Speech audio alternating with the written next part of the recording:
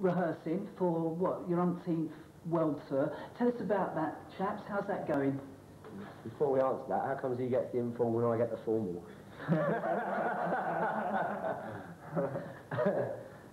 Well, yeah, we're just in rehearsals at the moment, and we start in just over 2 weeks, and it's going to be a very long one. What sort of frame of mind are you in at the moment, you know, with, what, a year away in front of you? I think we're all very, you know, I think it's at this stage you get very excited about the tour. You know, we've been sort of like putting it together for the last 3 or 4 months.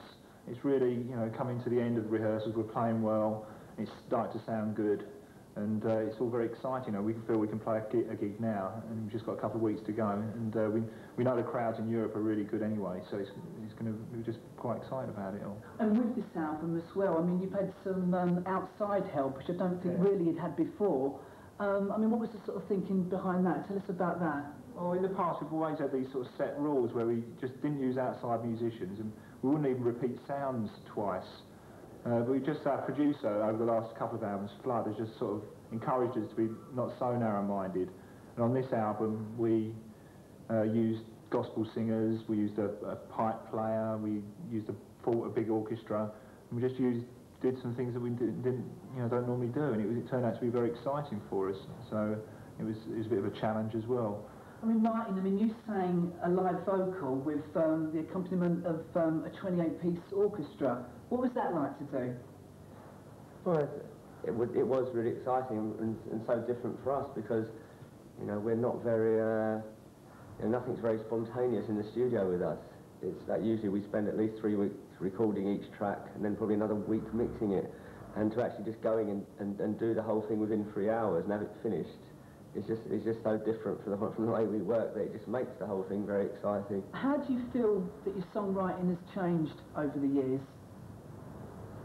Still write about the same subjects.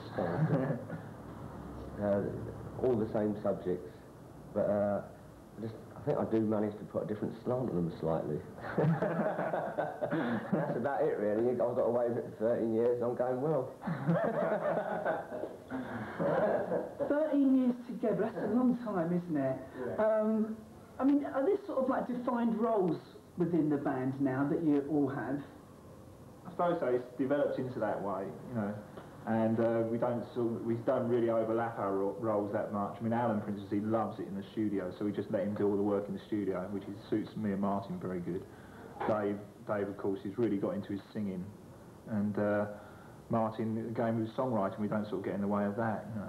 So where does that leave you? Doing nothing.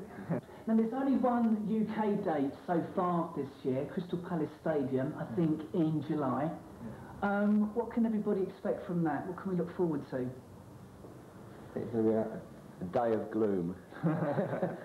So far, I mean, Sisters of Mercy are definitely playing with us, and we just heard recently, I don't know if it's going to work out, but I'm just annoyed about and interested, so it could be a real sort of a gloomy day. I think it'd be a really good gloomy day. Right, if it's really cloudy. Really raining and stuff.